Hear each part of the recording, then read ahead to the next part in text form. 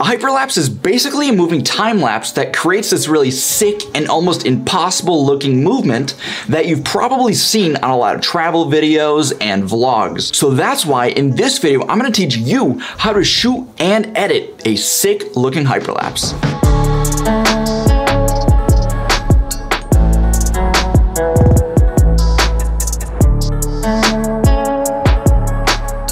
But first, if you're new here, my name is Billy Rybka, and I make weekly DaVinci Resolve tutorials about different effects, transitions, and workflows that'll help you become a better editor. So if you want to level up your editing skills, click the subscribe button and the bell notification to stay up to date on the newest videos put out. But let's get into it. The first thing that you need to shoot a hyperlapse is a location. Ideally, you want an open and flat space so that you can move around without any obstructions at all. You'll also need a location that is going to be the center of our hyperlapse. So it could be a building, a person, a statue, whatever you want it. It just has to be clearly defined because you'll need to be able to focus on one specific point of this object and move towards it. So the only equipment that you really need to shoot a hyperlapse is a camera and lens. If you have a wide angle lens, you should definitely use it because it's gonna give your hyperlapse that more dramatic, larger than life appearance. So to shoot a good hyperlapse, you need to make sure that you have the right camera settings. So you're gonna wanna enable your camera's guidelines. And also, if your camera has the option, enable the center marker.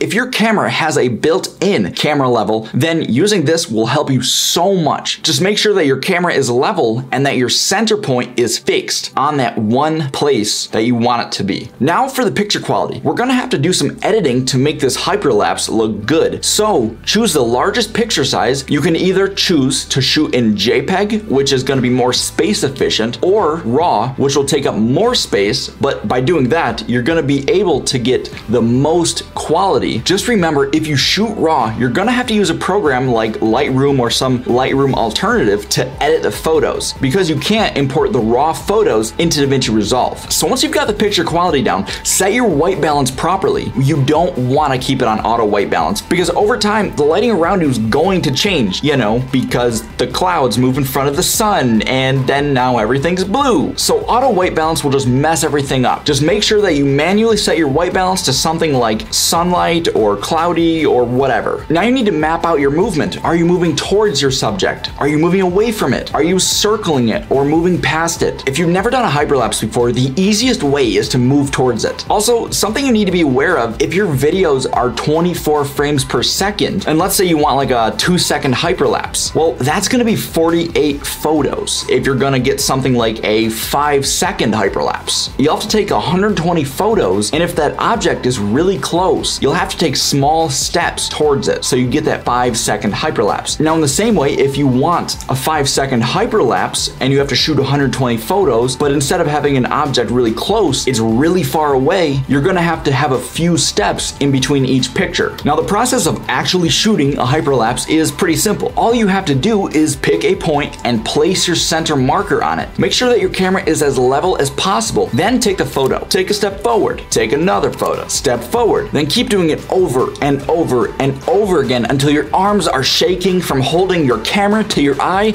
and even then, keep going because you don't want to stop and lose your place. So once you've taken all the pictures for your hyperlapse, you're gonna go ahead and import them onto your computer. And if you shot RAW, this is where you're gonna want to edit your photos in Lightroom or some other Lightroom alternative and then export them as a JPEG. Now this is where the magic happens. I'm using DaVinci Resolve to create this hyperlapse, but the process is pretty much the same in every other software, give or take a few small differences in buttons and all of that stuff. If you want to try this effect out for yourself, you can get these photos for free in the link in the description below. But anyway, once you're in DaVinci Resolve or your editor of choice, the first thing that we actually have to do to create this hyperlapse is to import our pictures because, you know, you can't create a hyperlapse without the pictures. So find the pictures in your file browser, and on some editing softwares, you're gonna have to hit a checkbox that says import as image sequence. But DaVinci Resolve actually recognizes these as an image sequence. So all you gotta do is highlight everything and just drag them into our media pool like this. Now just drag them down onto your timeline and take a look at what we got. Yeah, that's pretty bad.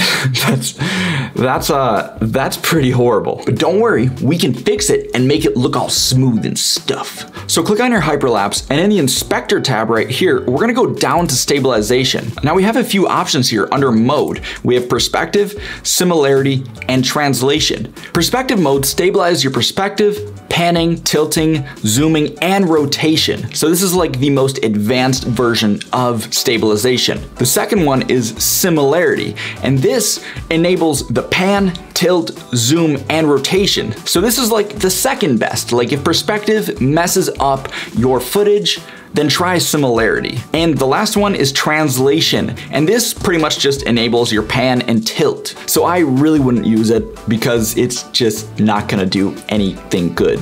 So for this hyperlapse, I'm just gonna go to perspective and leave everything exactly where it's at. And then make sure that zoom is enabled. Then hit stabilize. So now if I go back to the beginning and I just watch it through, this is what I have. And it looks pretty great. But if you want it smoother, you can go over here and increase the smoothness a lot more and hit stabilize again. The trade-off with increasing smoothness is it's gonna zoom in more. The default settings for perspective should look pretty good though, because if you kept your center point on that one object when you were shooting, this should be just great. So after we made our hyperlapse look smooth and stable, we can actually reverse it if you want to. So if I want it to start all the way from here and go inwards, I can right click on the clip and go to change clip speed, and then just hit reverse speed right here and hit change. So now it's gonna start far away and go all the way towards the building. But you know, there's just one thing that's missing out of this hyperlapse, and that's motion blur. So to add that in, we're gonna go to our color tab. Now in the color tab, if you've already done a color grade on this first serial node,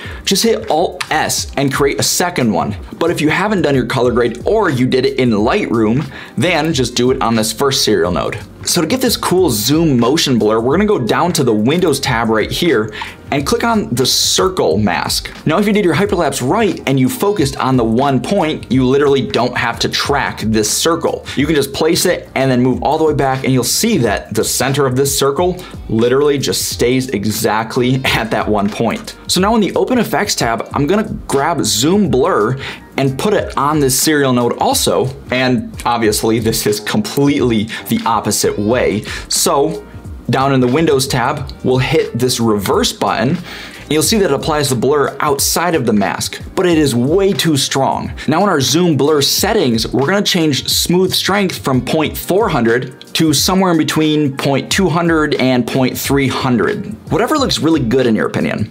Then go down to border type and change it from black to replicate. Now, under our softness in the Windows panel, we'll bring our mask softness up to about 4 or 5%, something like that. Now, if you watch it through all the way, you can just see that it looks so good. All right, so now you know how to create a sick hyperlapse. If you thought this video was helpful, give it a like and also share it with your friends so that they can add this sick hyperlapse into their videos too. So I have a pretty fun idea for you guys. This week, if you go out and shoot a hyperlapse that looks super cool, send it to me. With your permission, I'll post some of them on my Instagram and shout you out. To do this, follow me on Instagram and send your hyperlapse to submissions@brmediaproduction.com. Anyways, if you want more videos like this, click on the top for a playlist with all of my DaVinci Resolve tutorials, or click on the bottom for a video that YouTube thinks that you would like. But until the next one, peace.